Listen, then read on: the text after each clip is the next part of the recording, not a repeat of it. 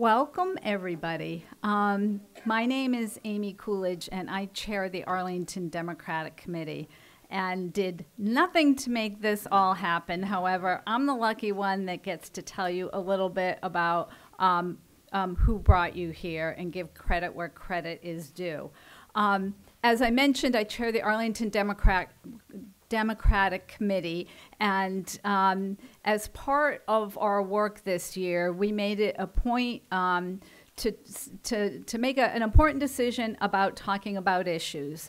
So we formed a committee, the Issues Committee, and they have actually put together over the last year about 4 different forums. We've had some climate change. There's a real interest on our committee about climate change, and we did some a voter forum as well. But we are the committee in this town that is elected every 4 years by Democrats to represent the Democratic Party, and we have 2 goals: to support the mission and to get Democrats elected. And in a little bit, you're going to get to hear from some of those 2 electeds, but this is the commercial for the Arlington Democratic Committee. So I'm on it, but a whole bunch of people in this room are on it, and I want you to see who they are. So anyone who's on the committee, could you please stand up for us? All right, this is the leadership in this town for the Democratic Party. So if you want to get involved, have a chat with them later. Anyway, as I mentioned, tonight our focus is to really take a look at some important piece of legislation that 2 of our legislators are sponsoring up at the State House. Both Rep. Sean Garballey and Rep. Dave Rogers, who are in the House, there are representatives in the House, have prioritized this issue and have been working on some pieces of legislation. So you're going to hear more from them, and they'll be introduced in just a minute.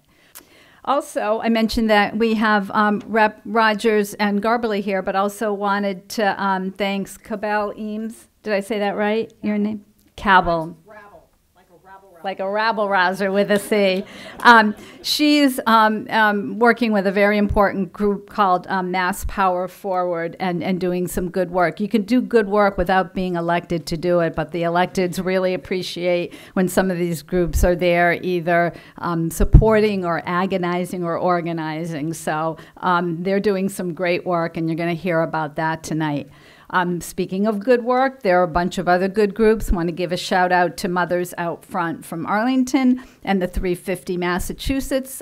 They've got some literature on the table in the front, so if you hadn't had a chance to look at it on your way out, please. Adam McNeil from the Arlington Democratic Committee is going to be our moderator tonight, and I'm going to hand it over to him. Thank you, Amy. Thank you. Hello. Thank you all for coming. Thank you, Amy, for setting the stage. And, of course, thank you to the excellent speakers we have arranged tonight. We are so glad that you can all be with us tonight for this forum on climate change legislation. I'm sure that everyone here is aware of the enormous impact right now of climate change and its growing effects. Our focus tonight is on important and impactful state-level actions to combat climate change. But I do think it is important to briefly center why we are fighting this. When we look across the country and across the world, it is more apt than ever to say we're facing climate destruction, climate emergency, and even climate crisis. Unimaginable wildfires in California and Australia, destructive hurricanes in New Orleans, Houston, Puerto Rico, typhoons in the Philippines and Indonesia, wars exacerbated by climate change and desertification in the Middle East, and even in our own neighborhoods, we see mosquito-borne diseases proliferate and our physical infrastructure take more strain every year. The crisis is intersectional, universal, and international. And each individual life seems small against 8 billion people and the world we live in. But here in Massachusetts, we have a real actionable ability to make significant strides in our non-negligible statewide impact, and as a leader, as an example for other states, internationally, and hopefully soon, our national government. It takes relatively few committed people to massively change society. And we are absolutely not alone in this. I encourage everyone to take personal action, such as opting up to 100% local renewable energy through the town CCA if you live in Arlington, and most of Massachusetts has similar programs. to explore activism groups that might interest you, and there are many varied ones, including some wonderful ones tabling tonight, and to engage with the legislative members and elected officials of all stripes. That last point can be intimidating, but a single informed and heartfelt letter, email, or phone call can have a significant impact, more than you might think entering it, and that's why we have organized this forum tonight, so you can be informed on this. We'll start on a positive note. Historically, the Massachusetts Legislature has been one of the most forward-looking legislators across the country to working to address climate change, and Representative Dave Rogers will start off this evening talking about some of the issues our legislature has addressed and some of the bills it has already passed. Dave Rogers is represented for the 24th Middlesex District, a district that includes Belmont and parts of Arlington and Cambridge. Dave has been a strong progressive leader across issues, and very much so in the climate crisis. We're glad to have Dave here tonight. Well, welcome everybody. What a great turnout. It's wonderful to be here, and thank you for your presence and your advocacy. I often say that, you know, my work as a representative isn't worth a lot unless I have the energy and the enthusiasm behind me. And I take that with me down to the State House. So your presence here is really appreciated. I want to thank Adam for the introduction and for his remarks, and of course Amy Coolidge, the leader of the Arlington Democrats, and everything that she does for the Democratic Party and for Arlington in general. I would echo what Adam said about the climate crisis. I don't think I need to expand on that very much. Your presence here alone tells me how much you care. You know, and the data keeps getting worse. 13 federal agencies a little while back published data showing an acceleration. The Intergovernmental Panel on Climate Change from the UN, almost concurrently, very close in proximity to when the federal agencies published data, also published frightening data. And particularly with what's going on in Washington and the American government pulling out of the Paris Climate Accord, and more importantly, really, the rolling back of the Clean Power Plan, because the Paris Climate Accord was really aspirational and left to the member states how they were going to achieve the goals set out in the accord. The way the United States primarily was going to reach those goals was under the Obama administration's Clean Power Plan. That plan is being unwound now by the administration in Washington. The problem's so overwhelming that we really need federal action. And, you know, this is, I guess, a nonpartisan event, but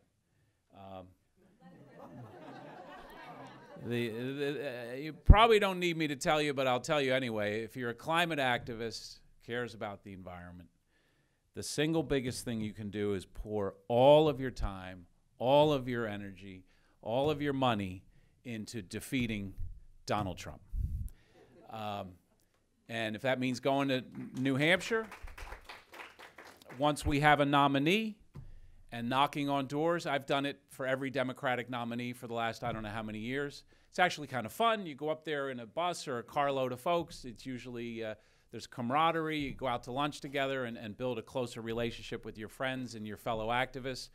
But turning out the vote in New Hampshire, giving money, we need the power of the federal government to engage on this issue. With all that said as a backdrop, I'll talk a little bit about what we're doing and what we already have done in Massachusetts, and you can keep me on track time-wise and let me know how I'm doing. We have undertaken significant action here in the Commonwealth. We always need to be forward-leaning. We always need to be doing more, but we've done a lot. And sometimes when I engage with climate activists and those who care about the environment, they're not always aware of everything we've done. And one thing is we've taken major action on gas leaks.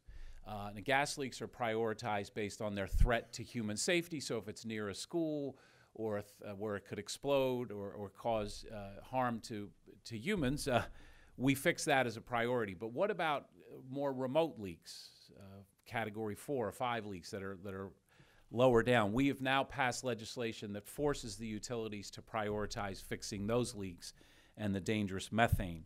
In an act relative to solar energy in 2016, we lifted the net metering cap. In the act to promote energy diversity in 2016, we did major legislation to expand wind power and geothermal. We have 800 megawatts going in off our shores, the Vineyard Wind Project. That's being held up by the federal government right now for an environmental review. But up to 3,200 megawatts has been authorized. And working with my staff, I said, well, when I'm talking to people, I can't say 800 megawatts and leave it at that, because unless they're an electrical engineer or have detailed knowledge, what does that mean? 800 megawatts is enough to power 400,000 homes. 3,200 megawatts multiplied by 4, 1.6 million homes. It's a huge project that's been authorized off our shores and puts us at the forefront of wind power in the United States. And I see other states are rushing to get in, and that's a competition I'd love to be a part of. So that's important. We have passed legislation to incentivize energy storage. As you know, when the wind is blowing and the sun is shining, you get solar and you get wind power. But if you can't store it, it becomes problematic. And so we have passed a clean peak standard. It's called the CPS standard, which will incentivize the storage, because we tend to use highest levels of energy, for instance, in the evening when you get home from work, well, there's no sun. So the clean peak standard is designed to look at peak usage times and energy storage, so we're using the least dirty fuels at the moments of peak demand. We also increase the RPS, that's the renewable portfolio standard. That's the percentage mix that utility companies, the IOUs, investor-owned utilities, have to get from clean energy. The push was to get that up to increase it 3% every year. We got it to 2%. I advocated for 3%, but we still doubled it because it was at 1%. So we went from 1% to 2% on RPS, the renewable portfolio standard. There's a number of other things we've passed. This session, we passed the GreenWorks bill, which is $1.3 billion. We passed it in the House. It's awaiting action in the Senate. $1 billion of which would go to local governments for climate change initiatives, energy efficiency. And again, that's over on the Senate side. I've been talking to folks about senators, and I hope they'll attach things they want to do to that bill. Because what I've learned in the legislature is once you have a moving vehicle, it becomes a way to move something. And so we'll see what the Senate does with that bill. And then a priority of mine is the DEP. In the Great Recession, the Department of Environmental Protection took massive cuts. We went from 1,200 employees there down to 800. So a significant reduction. And what happened in a recession is representatives fight for schools, they fight for a lot of projects, and as a result, energy projects and the Environmental Protection Agency took a hit. And working with like-minded colleagues, we've now gotten huge increases for the DEP in the last 2 or 3 years, 10% each year. So we're also funding, and they do incredibly important work on water testing and countless other issues. So we're doing a lot of good things. There are many good bills pending this session, so we need to keep the momentum. And I'll be doing that. And I know we're going to be talking about some of the legislation that's pending right now. I look forward to that conversation and your questions. With respect to the wind project, what can be done to put it in a position where the moment we get rid of the idiots blocking it, it can go forward immediately? Well, I think it's being reviewed by, I might get the acronym wrong, BOEM, the Bureau of Energy Management, and I believe that they're looking at fisheries. You know, these are huge projects in the middle of the ocean. They're looking at fisheries, probably migratory bird patterns. It's funny, I have folks who really care about the environment, but are also birders or ornithologists and care a lot about wildlife and birds particularly, and they're very skeptical of wind projects. And so there is a study. How much of it is just legitimate science, looking at the fisheries, looking at migratory bird patterns, versus an agenda coming out of Washington? We don't fully know. But to answer your question, I think as soon as that review is done, the project can move forward. And I hope it happens soon, because the people financing the project with the time value of money are worried about the financing stream for Vineyard Wind. I mean, they have investors, they have shareholders, and so that's a factor. We're very pleased to have Cabell Eames with us tonight. Cabell is the legislative manager and political director for 350 Massachusetts. She's here this evening representing Mass Power Forward, which is a massive coalition working on environmental issues across the state. She'll discuss how the Mass Power Forward coalition came together, what it hopes to accomplish regarding climate change bills with our legislators in this session. All right, Cabell will share her thoughts with us, and then we'll take a couple questions for the audience. Thank you. Hello, everyone. Thank you so much for having me. And as a vice chair of the Belmont Democratic Town Committee, which is my committee, I'm really appreciative to see this crowd here tonight, because it shows that you all care, and it's debate night, so I know we're all super anxious to get out the door. So I probably won't take 15 minutes. But I do want to kind of start from a place of hope before I get into our bills. I have been a climate advocate for a really long time. It kind of got put on me because of the neighborhood that I grew up in. I had Philip Morris on one side of me and DuPont on the other. And my mother had multiple sclerosis, and there was a lot of other really weird illnesses happening in the neighborhood. And so it's one of those things that fell on me when I was in elementary school. And by the time I was in high school, I was doing work with the Sierra Club, going door to door. And have been in every community that I've been in. I have been part of some local kind of climate group that was, trying to advocate for recycling, or, some little small changes. So I've seen a lot of progress over the last couple of decades, and I'm really happy about that. But what I haven't seen is coalitions coming together, and I haven't necessarily seen the youth movement that we have now, and I haven't seen a widespread amount of people that really care about climate. When I started working on climate, people thought I was weird. So, and now it's one of these movements that if you're not focused on climate, you're weird. So I'm really thankful for that, and that's a place of hope for me, and it's why I do this work, because I've seen it grow over the last 2 decades, and I know it's just going to continue. And so the coalition that I'm a part of now, which is Mass Power Forward, that came together, and there are people, it's like Sierra Club, and it's Toxic Action Center, and it's faith-based groups.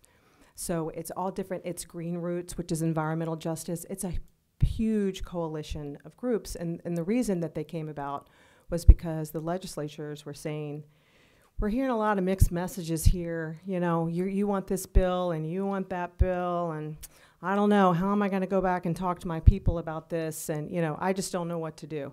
So the groups decided, you know what, we're just going to form a huge coalition, and we're going to make sure that we're all in sync, and we're going to have phone calls where 30 people are on it and 2 people talk the whole time. The drill. It kind of works that way sometimes. And we're going to just try to carry the message on together. And so that's how Mass Power Forward started, and it was about 2 years ago. And I can tell you that the people that are behind Mass Power Forward are really smart people, and some of them are policy people, and some of them are organizers, and some of them are reverends, and some of them are activists, and and some of them are young too. I mean, we have Sunrise; they show up for us as well. And so today we had a Mass Power Forward lobby day, and we had nearly 300 people show up. So it was really incredible, and we had a lot of positive reactions, and I know that some of our members met with Sean Garballey over here, and he is a champion for us, as is Dave Rogers. And we have a lot of climate champions in the legislature. So there's a lot of hope to be had, but we just have to stick together, and we have to keep our thumb on them, right? And that means that's federal too. That's people like Ed Markey. And I know that there's a lot of, I'm not going to get too much into that, But we do want to pass a Massachusetts Green New Deal next year, and that's something that we're going to be focusing on. And so the people that wrote the Green New Deal, it's kind of important for us that they go back to the Senate, because it gives the Republicans ammunition against us to say, maybe it's just not that important. So that's why the climate groups, and that's why 350 has endorsed Markey, because we really want to see a Green New Deal. I know it's the most complex policy in my lifetime, and it gives us all something to hang on nationally. So for Massachusetts, for him to be our senator, that's why the climate groups are 100% behind Markey. It's because the Green New Deal is imperative for us for generations to come. We don't want this being used against us in 5 years, 10 years, 15 years. So we want to send that message. Mass Power Forward has, I have our bills back there. So what we did today, we had a carbon pricing hearing, which was really cool. We've been waiting for this for about a year. And the room was packed. I went in there, I couldn't stand it. It was like a sauna. It was so hot in there. There was nowhere to walk. It was really, really fantastic to see so many people show up. And both of these guys over here are co-sponsors. Yep. And I want to add that they're actually co-sponsors for all of Mass Power Forward bills, of our priority bills. So, you know, when I say climate champions, we're really lucky to have them. So we basically prioritized 5 bills. If you look at our sheet and you go on the website, there's like maybe 20 bills, but you know, that's a lot, but we still want to prioritize the 5 that we have. So we had hearings in 2019. The only hearing that we had in 2020 was the carbon pricing hearing, which we had today. And it went really well. I want to just reiterate that, how well it did go. And when we have a room that's packed like that, and I've been in the room over the years, right? It just keeps getting more and more and more people show up. So that the carbon pricing bill is one of our bills. The other one is renewable energy, which is Garballey is the sponsor on with Eldridge and Decker. And I'm going to let him talk about that, but that's a really exciting bill. And we also have environmental justice bills, which I am personally very, very excited about. Environmental justice is one of those issues that, you know, I think of Weymouth, and I think of Saugus, and I think of all Wheelabrator, and, you know, how they just kind of show up wherever they want to show up, and everybody just has to deal with it that lives in the neighborhood, and they have no say. So the environmental justice bill that we have, which is, there's 2 of them, and they're actually in Ways and Means, which is a really good sign. It's Senator Eldridge is one of them, and then the reps are Dubois and Madero and Miranda, and Senator Domenico. Did I pronounce that right? Is it DiDomenico? Okay, DiDomenico. So these bills would put protections on those communities. There's 2 environmental justice bills. They're both for protecting communities. They're both putting in the smallest provision as language. If you're in Chelsea and you want to put a site in Chelsea, you better have all of that information in Spanish, and you better have a community hearing that's at a time when everybody can show up.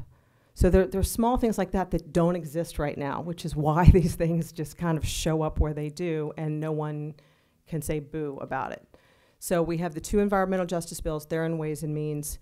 The renewable energy bill is still in the Telecommunications, Utilities, and Energy Committee. So we need to get that out. So I've got some action steps, but that will be later. And the TUE, so carbon is in TUE. And then there's another one that's around TCI. Now, I'm sure, how many people have been hearing about TCI? Right. So TCI, Transportation Climate Initiative, and it is to kind of mobilize mid-Atlantic states to all kind of decide on a gas tax, basically, and how they're going to fund their infrastructure, because gas taxes by law have to be put back into transportation. So there's no fighting over where that money goes. So the governor right now is in charge of how that all rolls out. And we have a bill it's Lesser and Eldridge that have the bill, and it's Elrich, sorry, not Eldridge, but Elrich. And again, all of these papers are in the back because they're kind of weedy, if you want to take them before you leave. And this would employ a commission, not the governor, but a commission gets to decide how this money is spent, because there's some equity issues, which is around, you know, let's think of last summer when the tea fare went up. And I thought, great. So you need to pay for the tea, something caught on fire, great. So everybody that takes the tea, which depends on the tea, now has to pay an extra fee, and there's nothing that we can do about it. So there are a lot of equity provisions in all of these bills that say, you know, if you're a certain income, you cannot put it on those people. You have to figure out another way, or you have to give it back. The carbon pricing bill, there's a rebate. 70% of that money goes back to the households. So some of these bills have those provisions in them. And so I just, yeah, I guess I'll take questions now, but I have action steps for you, and thank you. If anyone has a question, come up to the microphone over here. Can I just shout? Sure. When you say carbon pricing bill, are you talking about the Benson bill? Yes. Or the Barrett bill? So the Benson bill, that's a good, thank you. So first of all, Benson is gone. So Driscoll has it now, and he's from Milton, and he had a really strong testimony today.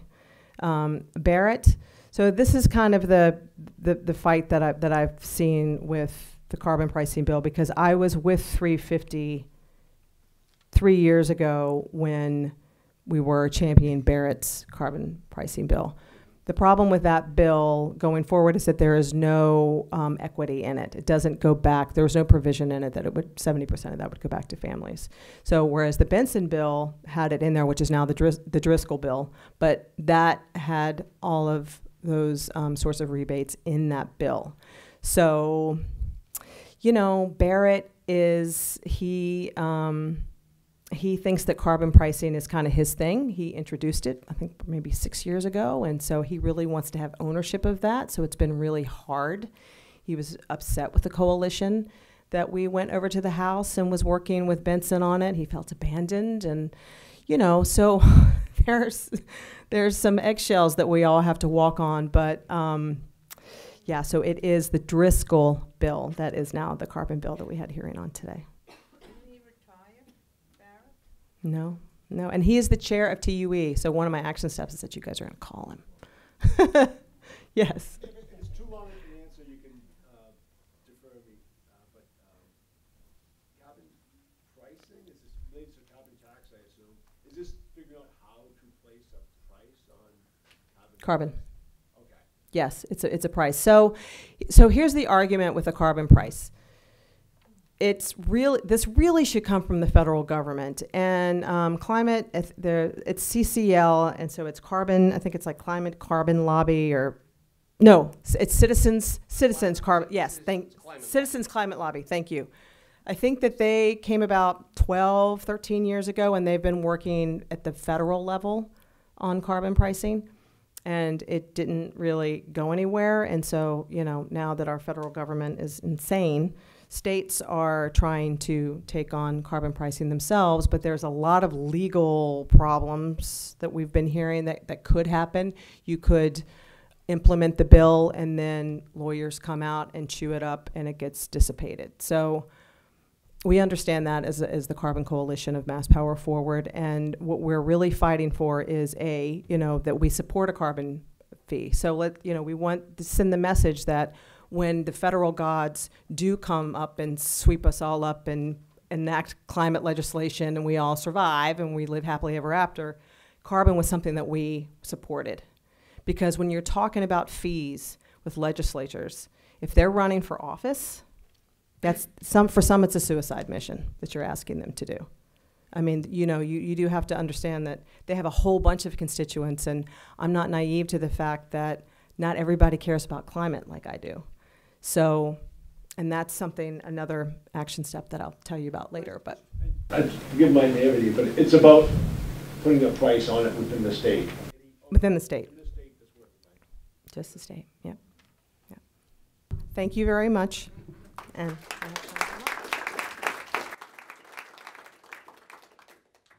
Thank you, Cabell. So next up, we've got Sean Garballey. Sean Garballey is the state representative for the 23rd Middlesex District, representing Arlington and West Medford.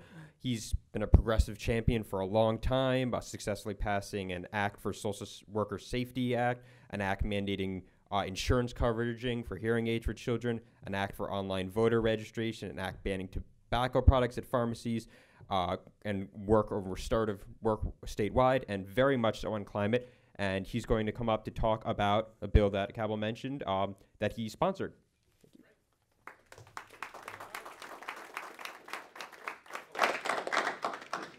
15 minutes. Okay, terrific. Good evening, everyone. Thanks so much for being here. The fact that you're here proves that you care about this issue. And there are a lot of issues that we debate at the State House, from education to higher education to health and human services. To me, this session, actually for the last couple of sessions, there is no issue more important to the survival of our species and our planet than climate change. So first, let me just thank the Issues Committee so much, with the Arlington Democratic Town Committee, for putting this event on. Very appreciative. And I want to thank my partners as well on the panel, 350. I can't say enough good things about what your organization stands for. We have many 350 members here in Arlington who are so passionate and advocate incredibly at the State House. So it's just tremendous to be a partner with all of you. And I do also want to thank my colleague, Rep. Rogers, for being the climate champion at the State House as well, and specifically for his work around DEP in the budget. It's very, very important. When the economy collapsed in 2009, it was very difficult to restore the funds for DEP, and he really led the effort when he was elected to the House. I forget the year, but when he was elected, he really made it his priority. So thank you so much. I am proud. Give him a clap. Absolutely. So I am proud to work with so many in the legislature. We have over 100 co-sponsors in an act to repower Massachusetts to 100% renewable energy by 2045. So I want to highlight the bill, why it's important, and then take your questions. But first, this past weekend, many of us were in New Hampshire campaigning. It was around 75 degrees. Ladies and gentlemen, that's not normal. It's not normal. And it's funny, we can laugh because people are outside, but it's not funny. It's dangerous, it's scary. The future of our planet literally is in jeopardy. Our moderator started very eloquently in pointing to the climate-related events in Australia, the Gulf Coast of this country, the western part of this country, the epic tornado events that have happened in record numbers over the last 10 years. We are very close to the last opportunity we have as human beings in this country to stop this crisis. And to me, it can only be done with bold energy legislation at the state level. When our president when Donald Trump pulled out of the Paris Agreement, he said to the whole world that climate change is a myth, right? And that states really have to go in on this alone. And that's exactly what states did. States from California, New Mexico, Hawaii, just recently New York, have passed ambitious climate legislation proposals that move us to 100% renewable energy. Massachusetts, even though I would agree we have done some great things. I was proud to vote for the original Global Warming Solutions Act back in 2009, which set the stage for ambitious climate legislation, but we have lagged far too long from other states to really address this issue seriously. And the only way we address it seriously, quite honestly, is to pass a comprehensive piece of legislation. But my bill, 100% renewable energy, will call for all areas to move to 100% renewable energy by 2045. That's home heating, that's transportation, that's all sectors. There's also a provision in that bill around utilities, so moving to 100% renewable energy by increasing the RPS by 2035. So those are the targets. And we mandate DOER, the Division of Environmental Resources, to set standards and promulgate regulations, okay, by 2030 and 2040 to make sure the administration, whoever is the governor at that time, keeps the mandate for moving us in the direction for 100% renewable energy. That is what this bill does. It is an incredibly exciting piece of legislation. We have over 100 members of the House and the Senate who have signed on to it. It's an ambitious proposal. There might be a question that comes up a little later, so I want to answer it right now because it's the truth, and I need all of your help to fight against it. And that is, why hasn't this legislation passed? That's the question I get all the time, and the reason I get that question is because there's over 100 co-sponsors, right? There's 200 members of the legislature. So if you have over 100 co-sponsors, why hasn't this bill passed? And that is, if this legislation passes, there will be a whole lot of people who lose a lot of money, right? Primarily utility companies, from Eversource to National Grid. So they are doing everything they possibly can and spending millions of dollars to stop this bill at the State House, as well as a number of other bills. And that's the truth. Those are the facts. I can't color it as clear as that. So we need everybody to continue to fight for this bill, to fight for the environmental justice bill, to fight for the carbon pricing bill. And you do that by meeting with your legislators. If I'm not your legislator, if Dave Rogers isn't your legislator, and you haven't called your legislature, call them, get to know them, and ask them not just to support this bill, but be a champion of it, to be a climate change champion. And what that means is you go to Speaker DeLeo, you go to Senate President Spilka, and you say to them that you want them to bring these bills to the floor for a vote. Quite honestly, anyone can sign a piece of paper to say you support it, right? It's very easy to sign a piece of paper and say, I support this bill. But what are you actually doing to get this bill to the floor of the House, the floor of the Senate, and to Governor Baker's desk? So I will leave you at that. I look forward to your questions, and thanks so much for being here.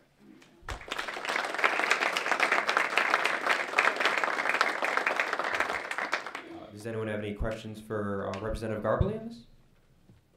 Yes, please. I'd like to ask you, what is the influence that the utilities have with these particular, sounds like you were saying particular legislators are being influenced by these utilities. Right. It's a great question. In what manner are they being influenced, and why is DeLeo involved with that? Well, I'm not naming Bob DeLeo. I think there's a whole host of legislators, but I think what you should do is look in the Office of Campaign Political Finance and see where donations get contributed to. I don't know. This is not something I've done, but I hope you do it. I've been spending my time meeting with legislators all across the Commonwealth, trying to get them to support the bill and trying to get them to go to the Speaker, go to the Senate President. The bill hasn't passed either chamber, so I don't want to lay blame on either branch. But we have to do what we have to fight. Because this issue is so severe, we need to pass a comprehensive bill similar to California, similar to the one that New York just passed. There is a reason these bills aren't getting passed, and so I'm doing everything I can to push them through. But I honestly believe the reason they haven't passed is because of the influence of some of these companies on the decision-making on Beacon Hill. Thank you. Thank you for saying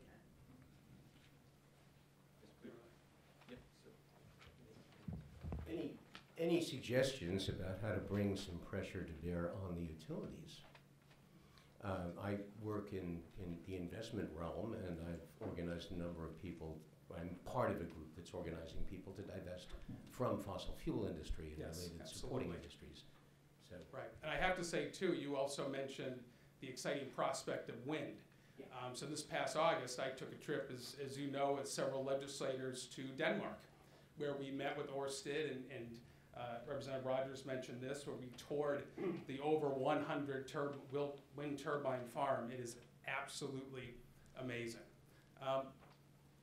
So two pieces of legislation that we talk about a lot as pieces of actually laws that we've helped pass that we're really proud of.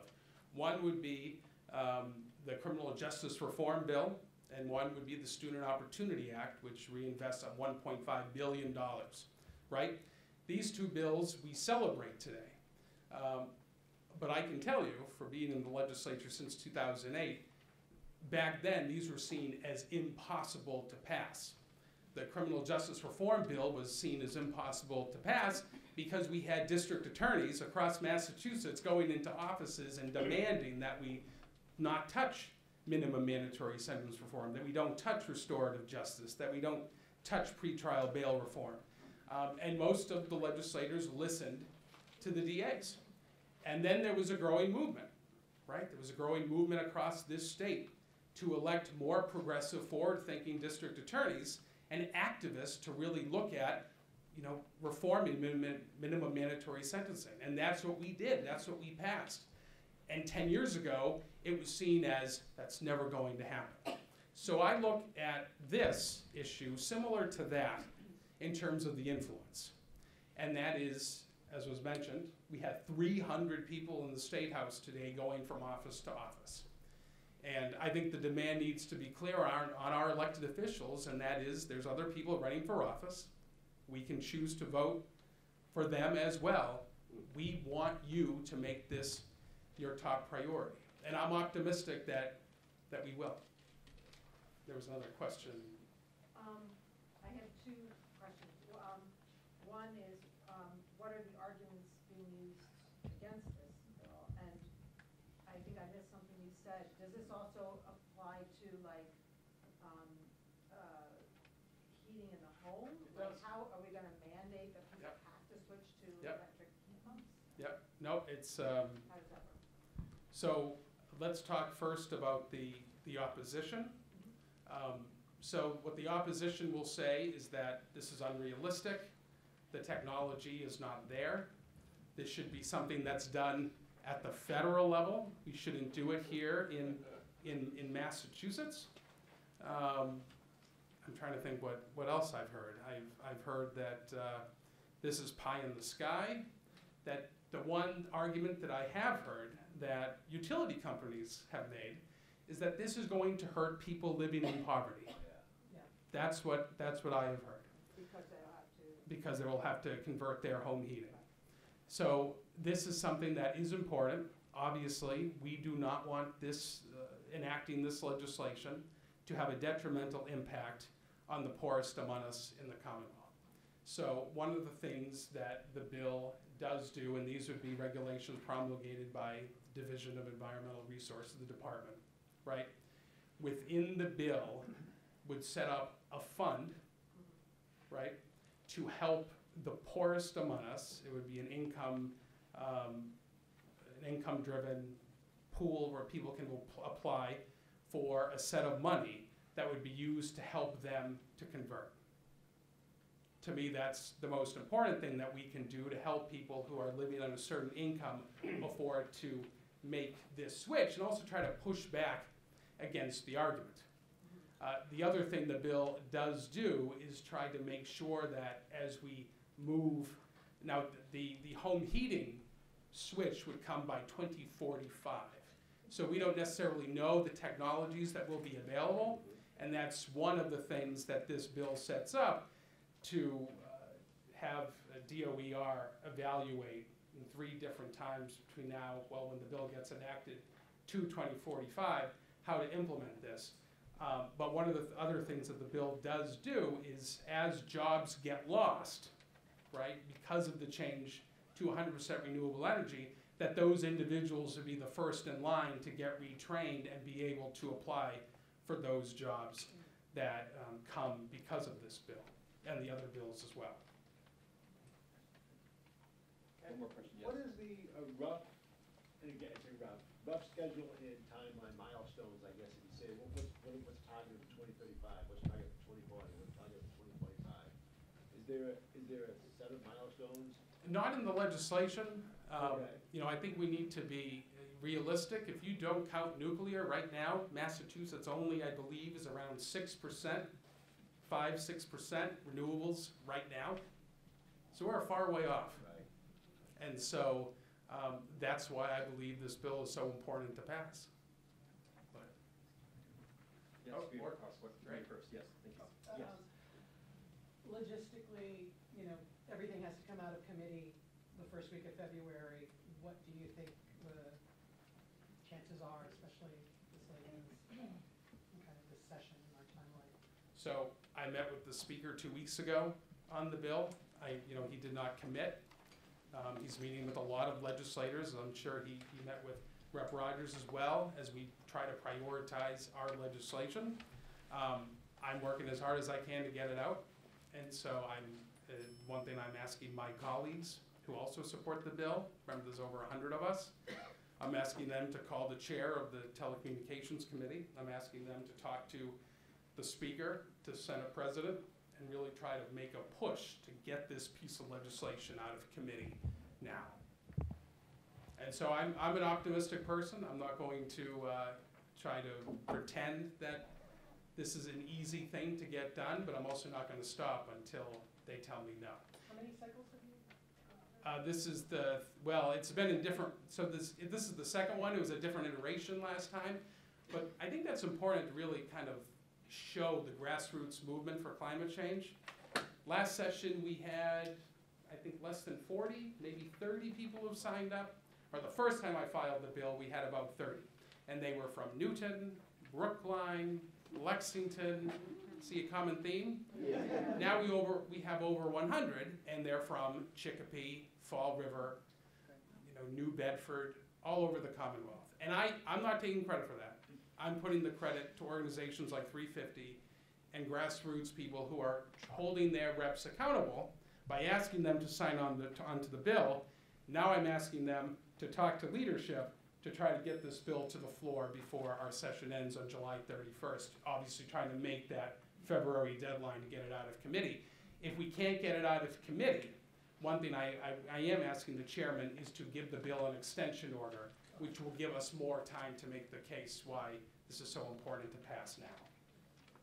Does it do any good for us to, as citizens, to call the chairs of these committees or the Speaker of the House or the Senate President directly, or is it really through our representatives? Well, I'm certainly not going to, what you want to do on your own time, I appreciate the fact that you're energized.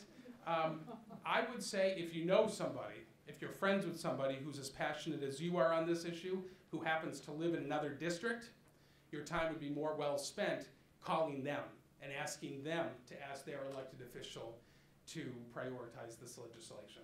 Okay, fair. Yes. Oh, sorry. No. I'm taking the moderator's job. You're absolutely right. It's more efficient that way. So this is the first one of these meetings that I've come to, so excuse me if that's a dumb question, but when all we hear about the emergency, what is the state able to do, like, say, within the next 10 years? Because you're talking about these states that are so far away. Right. That's a great question. So I was at a panel recently, and I'm trying to remember the name of it, but it looked at this issue globally, and it measured policy changes that legislators can enact. And it looked at everything from carbon pricing to 100% renewable energy, to environmental justice bills, to a whole host of things to try to lower our carbon emissions. And it looked at, if we were, and it looked at lessening the degree of heat of the planet. And if we were to enact these bills, how much of an impact would it have? And the truth is, you would have to enact a lot of legislation worldwide to make an impact. And so that's what we're fighting for at the State House. That's why I'm so strongly supportive of the carbon pricing bill and the other agenda items of 350, because I think it will at least move in the direction. But right now, 5% renewable energy as a state, right? Some people say that it's unrealistic. Some people say you're not accelerating it enough, and I understand that criticism. But that's why I want to get it in statute. And once it is in statute and the plan is up for implementation, then we can look at trying to hurry it up, hurry the schedule up. I think there was one more. I think we have time for one more question, so back there. Yes. I just wanted to ask you, do you think honestly that all the work that we do, the grassroots, is going to move this bill forward? And what is it that pushes the opposition to relent? And the reason I ask that is It's a good question. Yeah, I was working a lot with the AVR, the Yep. automatic voter register, Yep. which had, if you knew what it would do, you wouldn't have any opposition. No I mean, opposition. it sounded like common sense. It took us over 3.5 years Right. to get it, the Leo, to present it. And once it presented, it just passed with flying colors. So I'm asking myself, what is it? Other than money, I know money is there somewhere, but is money so strong that they just, no matter what we do, I mean, we had so many people go up there and speak to them, students everywhere, and it just took a very long time. Absolutely. And I think that's one of the most frustrating things of being a legislator, is that things take a long time, right? But it did get passed, right? It did, but. It did take a but long I time. don't understand what was Right. the opposition, except for those people, I don't want Right. 800,000 people who are on the roll on the government to Sure. vote, because they're not gonna vote for me. Sure. I figured, well, that may be the reason, but Yep. So, they weren't the Democrats, I right. hope. So I share your frustration. So I filed the bill in 2008 to mandate insurance companies to cover the cost of hearing aids for kids. And we had 300 kids who needed hearing aids come to the State House and testify, okay? It took 6 years to get the bill passed for a relatively small cost to the insurance companies to cover the cost of hearing aids. And here's a shocker that I kind of got, well, it got me pretty angry. I wrote a letter to one of the insurance companies, and I said, could you just cover the cost of this child's hearing aid? It's a constituent of mine. And they wrote back, we don't cover the cost of jewelry. That's what they wrote back. That's what they wrote back. And it took 6 years to get the bill passed because of money. The first part of your question, I think it's the most important thing that makes a difference. And that is the influence of grassroots. Absolutely. We just passed a $1.5 billion investment K through 12 over the next 7 years. That would not have happened if families, teachers didn't go up to the State House and talk about how their child in Chicopee or Lowell or Springfield was less advantaged for a child in a more wealthier community. That wouldn't have happened. And so I think obviously having dedicated legislators like Rep. Rogers makes a difference. It really does. But you need passionate advocates. And you know how you mentioned AVR? That wouldn't have happened without you. 3.5 years. It's frustrating. It is, but it's law. So, thanks so much. If I could ask a very quick follow-up to that myself. Do you think there's a strong correlation between how much pressure is put on, how much grassroots pressure, and how quickly that goes through? Is that what I'm hearing out of you? So, it depends on the bill, right? It depends on the legislation. But I will say, it puts it on the radar, right? When legislators receive correspondence from constituents, walk-in traffic from constituents like we did today, we had members from 350 knock on my door, come and meet with me, that makes a difference. And if 160 representatives are getting that kind of traffic, that kind of advocacy on specific legislation, people notice. So, thank you. Thank you.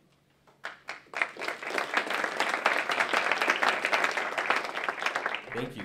So that is obviously an incredibly exciting bill, and a very important one. And someone mentioned earlier that it appeared Dave Rogers had less time to speak than everyone else, but that's because Representative Rogers is coming back up again now to talk about a few other bills that are on the docket. Thank you. So we're roughly on time, so you've got about 10 to 15 minutes now. Thank you. Okay, great. I'm back and better than ever. So I want to, first of all, I also want to thank Cabell and for her wonderful work. She's a constituent of mine in Belmont and has really made herself a force of nature in her advocacy. She worked on Bob Massey's campaign and now is a legislative advocate for 350 Mass, is doing great work. And my partner in the legislature, Sean Garballey, who, as you can hear and see, is doing tremendous work on climate and other issues. And I want to elaborate on a point he made and a question from the audience. I happen to sit next to Frank Moran. He's the rep from Lawrence. And so, I mean, he literally sits right next to me on the floor. So it's like any other workplace you socialize or talk to people. And I said, Frank, you know, do you hear much from your constituents about climate and environment? And he turned to me, he said, Dave, I represent Lawrence. My schools are in receivership. They've been taken over by the state. No, I don't hear a lot about climate. And so what I've been telling advocates for 5-6 years now, I see Dowling Kless in the back, and who's such a champion on these issues, and many of you who talk to me, is in some ways when you talk to me, I used to work at the Environmental Protection Agency in the criminal division, prosecuting polluters. And I worked for a clean energy company. So you're preaching to the converted. I've been in this fight a long, long time. But it's very important, and the hopeful thing that I see is organizations like 350 Mass are now organizing more and more in other districts. And that's the key, is that representatives hear from constituents, because this is generally a progressive Democratic district. The folks in this district care about this issue. I hear a lot about it, but are all my colleagues hearing a lot about it? And they're not always doing that, but that's happening more and more, so that's another reason to be hopeful. The other reason I think to be hopeful, and this is kind of off topic, and then I'll get back on track to what I'm supposed to be talking about, is we have right in Somerville an amazing place. It's actually led by Emily Reichert from here in Arlington, and that's Greentown Labs. It's the largest green technology incubator in North America. And after Ed Markey announced the Green New Deal with Alexandria Ocasio-Cortez in Washington, he wanted to return to his home state to announce the Green New Deal here. And where did he go to do it? Greentown Labs. And I think we were all there with him. Now why? And he makes the point, as much as legislation and the role of government in legislation and regulation, we need innovation in the private sector. Energy storage, I mean, if you look at Tesla, they're famous for their cars, but Tesla is now huge in energy storage. And I've taken tours of Greentown Labs, and you see all these entrepreneurs from Harvard and MIT and lots of other schools who are full of, you know, great ideas. You have venture capitalists who see a chance to make money and see opportunity to create jobs, to create profits. And so the other thing to keep in mind that we're not talking about so much tonight is the innovations we need from the private sector. And as I say, it's led the CEO of Greentown Labs is right here in Arlington, Emily Reichert, and she's phenomenal and doing great work. So I'm going to be talking about a handful of bills that I've been asked to discuss that are pending right now. I talked when I first spoke about what we've already done in the past. And there are two companion pieces of legislation on environmental justice that are incredibly important. And one of them is filed by Representative Adrian Madaro. He's from East Boston, an act relative to environmental justice. And the other is filed by Senator Eldridge and Representative Dubois and Representative Miranda, the Environmental Justice Act. And environmental justice policies already exist under Massachusetts law. The problem is they're in our regulatory law through executive orders. And we have an executive order on the books.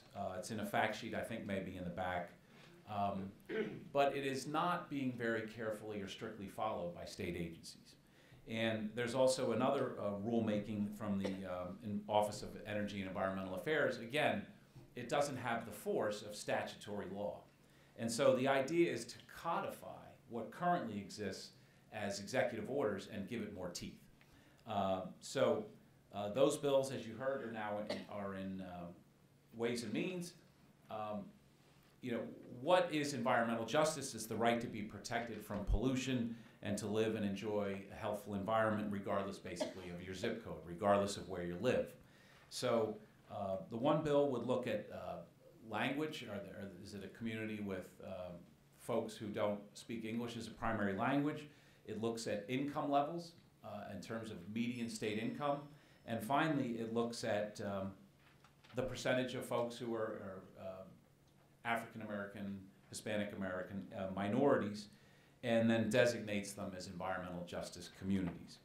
And in so doing, it would limit the number of new facilities that can be built in these places that contain certain toxic chemicals.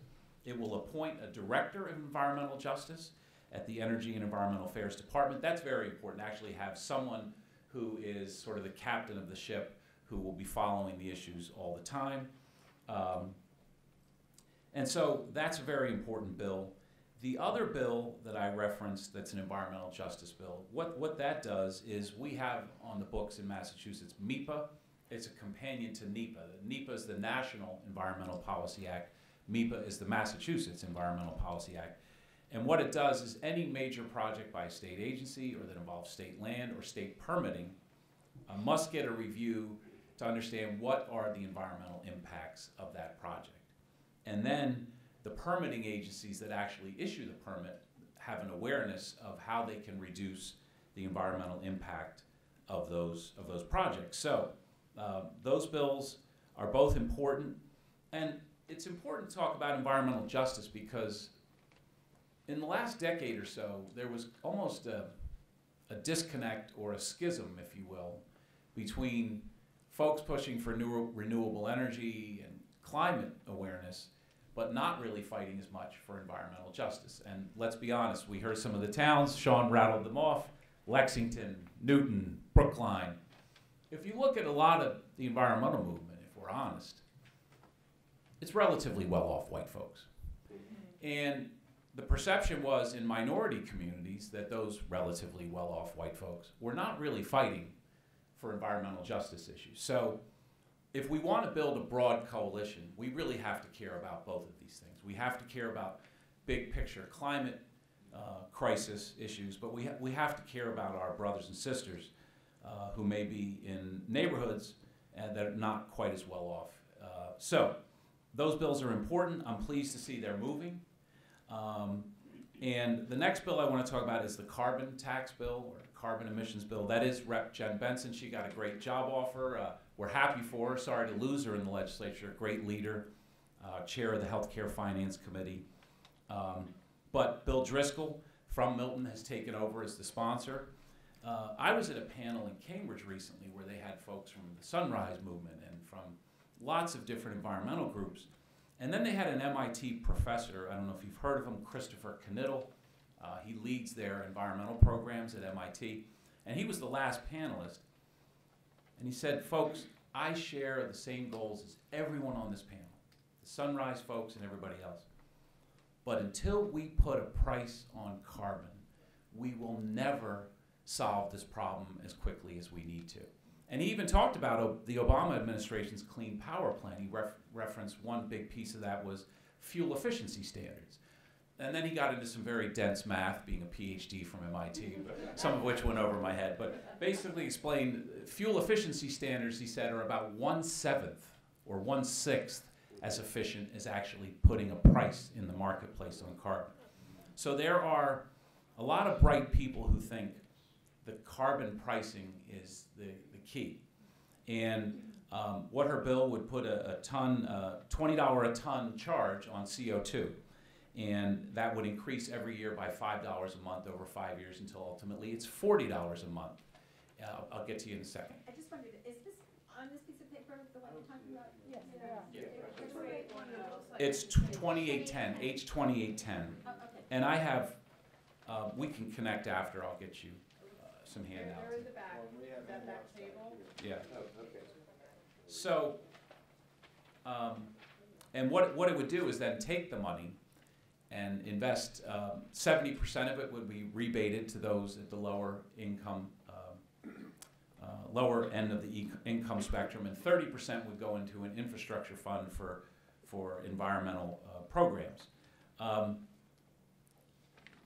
It's a complicated bill because while there are carbon taxes when we fill up our tanks, so there's gas tax, there's RGGI, the Regional Greenhouse Gas Initiative. This would be a system-wide fee on all carbon. And there are very few jurisdictions in the world that have done this. So some of the questions sort of centered on why don't these things happen. There are a lot of reasons, in my opinion. But some of them is getting 160 reps and 40 senators to wrap their heads around some of these concepts and to implement something that's never really been implemented anywhere else. My understanding, maybe some of you know otherwise, but I think British Columbia, the province in Canada, is the only place on earth that has a system-wide carbon tax. So why wouldn't the Massachusetts Legislature become the second jurisdiction in the entire planet to have a carbon? Well, that's a big lift. That's a heavy lift to do that. But I think it has more momentum than it did in the past, and you know, it can take some number of years to move legislation, and in part sometimes because it's complicated. The final bill that I've been asked to speak about is, the formal name is filed by Lori Ehrlich. She's from Swampscott. She's wonderful, a great champion on environmental issues. It's an act to advance modern and sustainable solutions for transportation. Many of you have heard about the TCI, the Transportation Climate Initiative, that's being advocated for by Charlie Baker, the Baker administration, and a number of other states, although you've probably seen some other states are saying they don't want to do it or they're skeptical. New Hampshire, their governor said he wants no part of it. But the idea is that distributors of gas and diesel fuel would purchase allowances, credits, through an auction for each ton of carbon that they emit. And then those funds are expended for climate or energy programs, for energy efficiency, to enhance public transit, to electrify public transit. I have a bill to convert all MBTA buses to electric buses, so there'd be money to do that. And what Lori Ehrlich's bill, though, does is says, okay, where's all this money going to go, and how are we going to make sure that it's spent on what we want it spent on?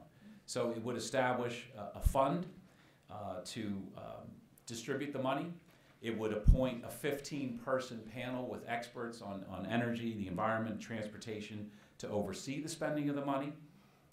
It would establish criteria for how programs and proposals would be evaluated. And it would create reporting mechanisms so the public is kept abreast of how we're doing on our goals. So I covered a lot in a short period of time, I realize, but I wanted to get through all of them. Those are 4 bills that are priorities for 350 Mass and for many environmental organizations, Sierra Club and many others. We're all pushing on them hard. I'm a co-sponsor of all of them, as is Representative Garballey. And you know, I'm hopeful. I mean,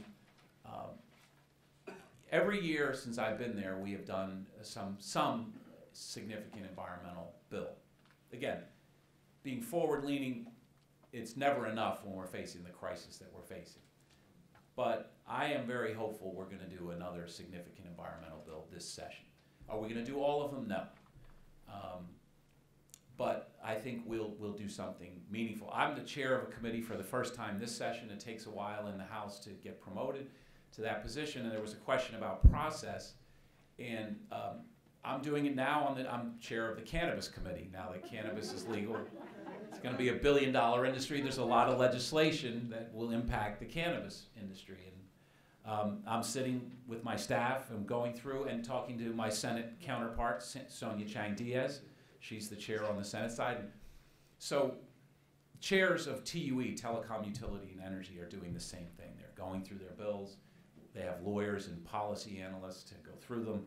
And you can extend the deadline. There is a February deadline, but it can be extended. And so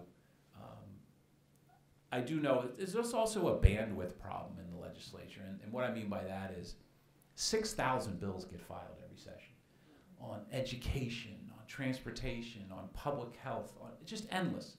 There's so many areas. So how many bills can we pass? Can we pass 300, 400, 600, 800? There is a limit to how much new law society can absorb. I was once in a meeting with the Chair of Ways and Means back when it was Brian Dempsey, and we were problem solving and discussing how to attack an issue. And I said, well, we could do legislation. He recoiled. He's like, legislation? Oh, God. Just because every stakeholder weighs in. It's enormous. It's the opposite of the private sector. I've spent part of my career in the private sector, where the need for speed, the need to get to the marketplace, the profit motive. Turn that on its head in the legislature. It is, as the phrase I always use, it's deliberate by design. It is deliberately designed to be a very painstaking process. After all, we pass laws that affect the lives of 7 million people who live in the Commonwealth. We ought to be careful. But juxtaposed against that, of course, is this climate crisis and the urgent need for action. So that's a little bit more about the process as well. So that covers the 4 bills that I was asked to speak about, and I'm happy to take questions, as I'm sure would be Cabell and Sean. Absolutely. Questions are open to everyone. Yeah. What about the future bill? Do you have any opinion on that bill as far as, you know what I mean? I think that's Lori Ehrlich's bill on basically on heating. An act for utility transition to using renewable energy. Yes. I believe that's Lori Ehrlich's bill. It has to do with, significantly to do with heat pumps, which I'm trying to learn more about. But this is only the first session it's been introduced, I believe. And often when it's the very first time, again, legislators are getting educated on it. They're trying to learn about it. I think it's a great idea, and but I don't necessarily see it passing this session because it's so new. It's brand new. I am supportive of that bill as well. I don't know if Brucey is still here. So Brucey has done a great job advocating for the bill and kind of leading a coalition, at least from my perspective. So thank you for that. I think it's an important bill. I do agree with Rep. Rogers, but I do strongly support it as well. And I know the select board here in Arlington took a vote in support of the bill as well. That's right. Question? This is really for both reps. When you get a chance to vote on climate legislation, will you agree to participate in a standing roll call vote, each of you? And how do you bring that about?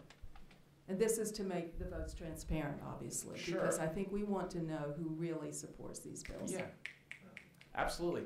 I always do that on an environmental stuff. The real trick is, though, to get it to the floor at all.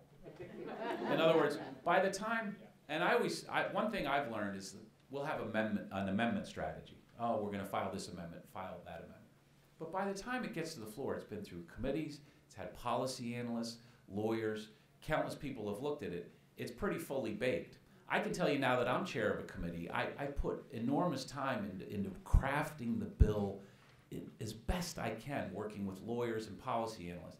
Now it's on the floor, and Sean wants to amend it. I'm the chair, it's my bill, came out of my committee, and another representative wants to amend it. Hold on, time out.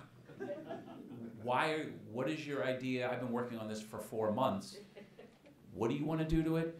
And so the amendment strategies often aren't successful because people who had a hand in crafting it don't want the bill changed radically at the end.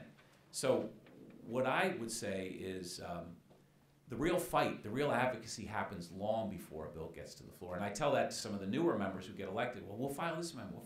No, go talk to the leaders of the committee or senior leadership now. By the time it gets to the floor, the fight's mostly done. You're not going to get many big amendments on the floor of the House. I don't know if Sean has it. No, I don't necessarily disagree. But what I will say is if the bill is good, meaning if it comes out of committee and amended on the floor, if it's a good bill, I will stand for a roll call.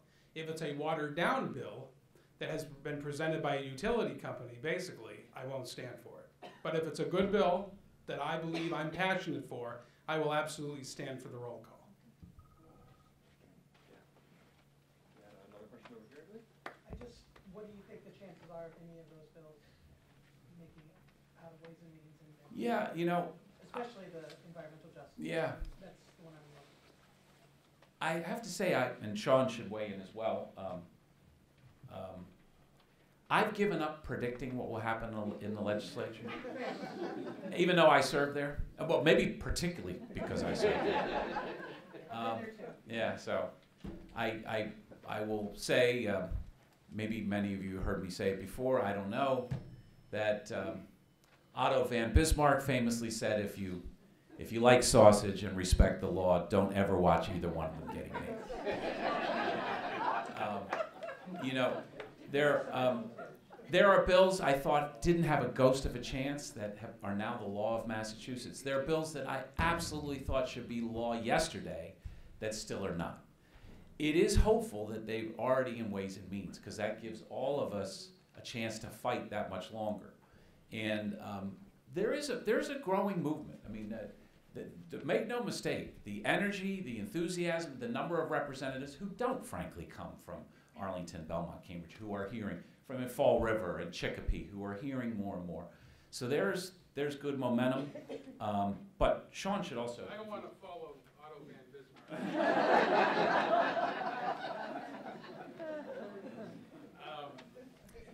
I would associate, my feelings with Rep. Rogers' comments. I think he makes an articulate point. I would just go back to the point that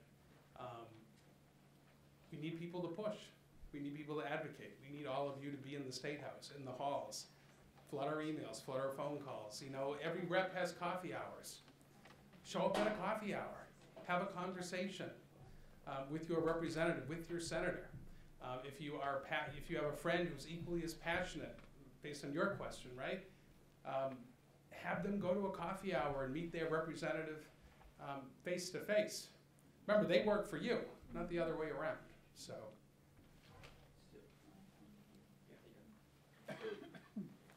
Thank you all so much, and I don't want to cut off where questions are still going, and hopefully people can stick around and we can talk about. We do want to briefly speak about more actionable items. You can talk when people mentioned and it's a very important point, talk to your friends in other districts, talk to people, bring that, have them bring in. But Cabell was going to speak to about 3 specific actionable items that she didn't talk about. Thank you. I'll make this quick because it's 8:30. 3 things. So we know that renewable energy is in telecommunications, utilities, and energy. Call the chairs, call Barrett, call Golden, the chair and the vice chair. Tell them to vote it out favorably. That's 1. Environmental justice bills, they're both in Ways and Means. You can call those chairs as well. You can ask your reps, which you don't really need to.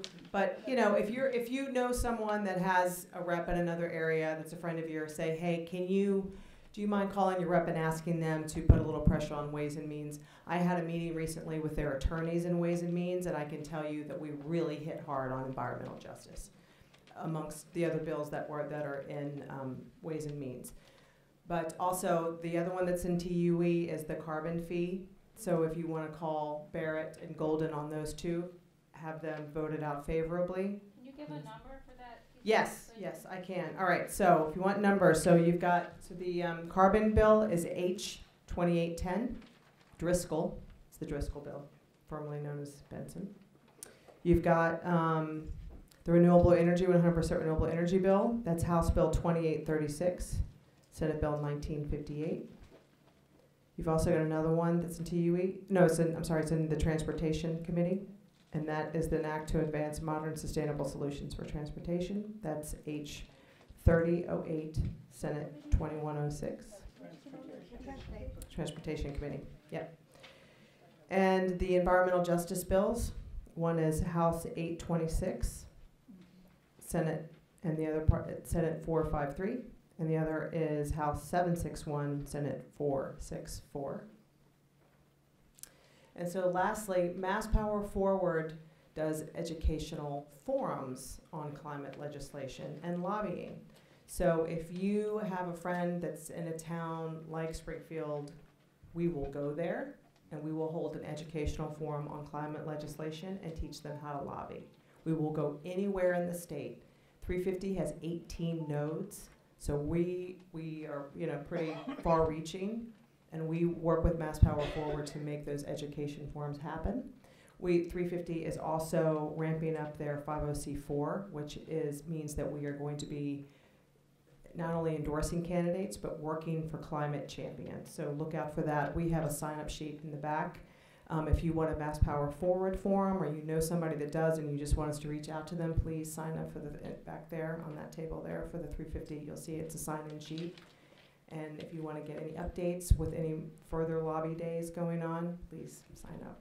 So that's all I have for you. Thank you so much. Thank you so much, everyone. Thank you, our panelists. Thank you, everyone who helped put this together. Thank you, the audience, very much. Like Cabell mentioned, there's numerous literature in the back, tabling and sign-up sheets. If you want to follow up, this is great. Thank you all for coming.